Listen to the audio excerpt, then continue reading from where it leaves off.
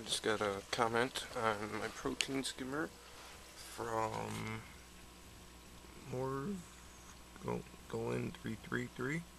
I'm sorry if I don't really know how to say your name, but this video is for you because you requested it, so here it is. Alright, he asked me if I can do an instructional video how to build my protein skimmer, how I did it. So I'm not gonna really build another one, but I drew some stuff out and I'll go through it and show you how it is. Alright, starting from the bottom, what I did, you can't really see it because it's buried in the sand, but there is a plate underneath it, and I siliconed the pipe to it. So I just used a piece of acrylic that I had left over from doing my sump tank and everything. So I just put that on the bottom of it, siliconed the pipe to it, siliconed all the way around it so no water can get out. And then this is the chamber right here, is a 4-inch PVC pipe. And what I've done, I'll do the return, the line out. It goes, it's like, this is the inside of the pipe, so it kind of points down towards the bottom. So then it goes out of it. I drilled a hole. I did a little smaller than this is a 1/2-inch pipe. Did a little smaller hole in the pipe. And then what I did, I took a heat gun and I heated it up around the hole, and then I shoved this piece in. I just heat the piece up right here, like kind of like a little 90-degree angle. So with the heat gun, so then it'll just bend up. And then I just put it in an elbow at the end of it. And then it goes up, and then I put another elbow at the top. Wherever this elbow is, that's where your water line's gonna be inside the tank. But I haven't really done anything. You could add like a ball valve to it so you can control the flow of the water going out. But what I've just done, I just kind of like raised my water line. I'd kind of put another piece on here and put a 90, and then that's where my water line is. So it's a little higher. Oh, my lights shut off. Turn those back on for a little bit. So then that's where the water comes out of, and obviously it's working. So you can, if you want to, you can like put a ball valve wherever on this you want, so you can control the water flow. And then this is my air pumps. I have 3 different air pumps pumping it. There's 1, 2, and then 3 over here. But I got a little valve to control the air, even though they're all open. But it goes in over here. I drilled a hole. There's a couple different holes I drilled because I had different lines in here before.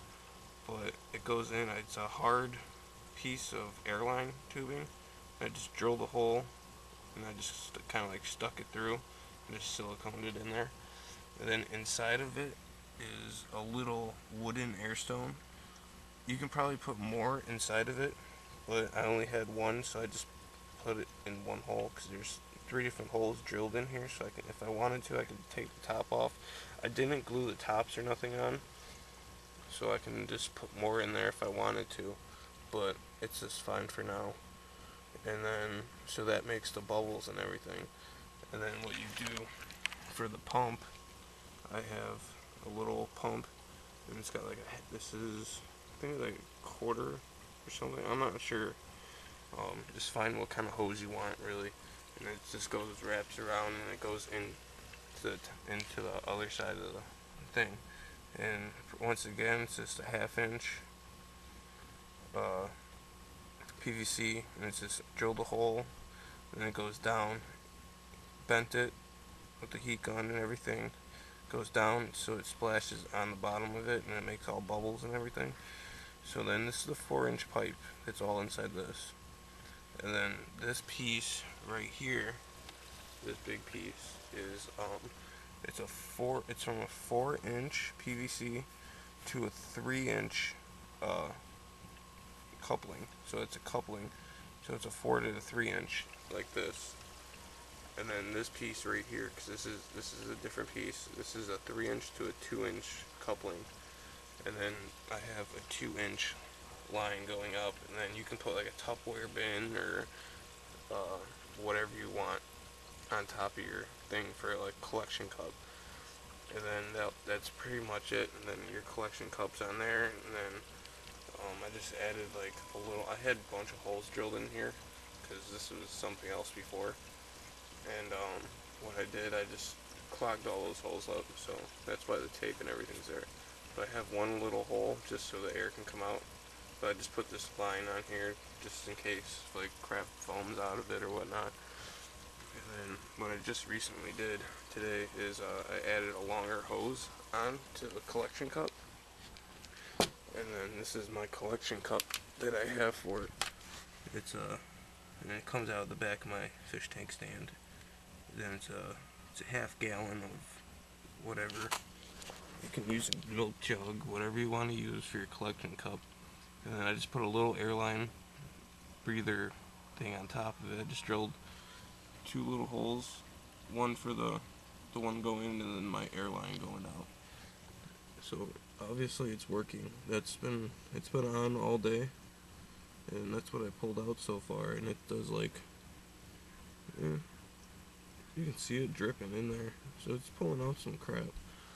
I haven't had anything in, I haven't had the protein skimmer in here for like 2 or 3 days because I was working on this, and I need the air stoned out of my nano cube, so I took that out.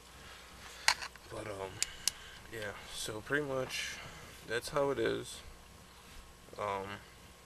If you can pretty much do it however you want to, but the only thing I should have done is I should have got a ball valve for this, but my local hardware store is all out of those ball valves, so I just kind of like rigged it up for now. But that's how you can do it. It's I'm not really sure, like, I hope this helps you guys out if you wanted to make your own. It obviously works. It's pulling out quite a bit of stuff. It's some foamy stuff. It foams out of there. You can make this higher.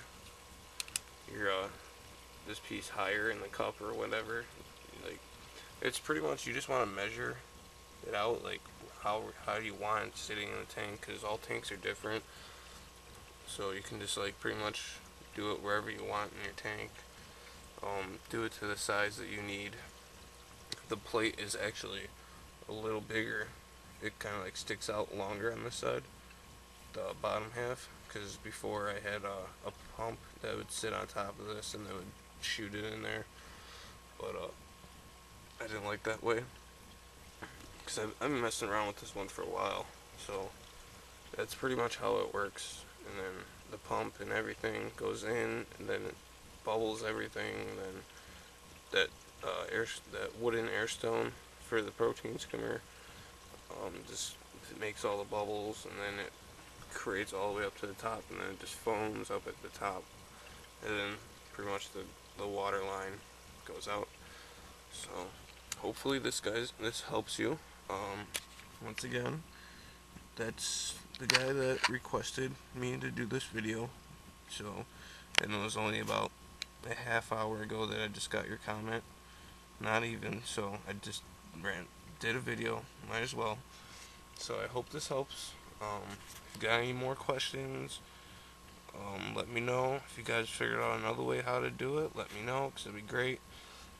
If you want anyone wants anything, how to do whatever, let me know. I'll do a video on it. If you guys have any questions about how to build like sump tanks, your stands, whatever, let me know. I'll do a little video, how I did it, whatever. So leave comments, subscribe, all the good stuff. So peace. Just give you a quick little video.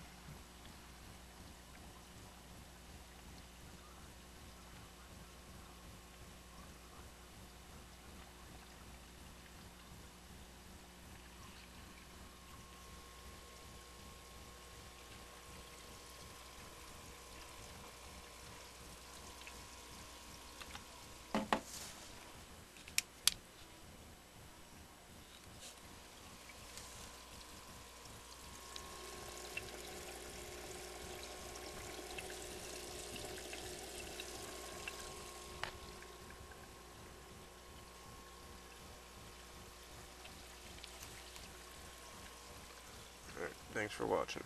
Peace.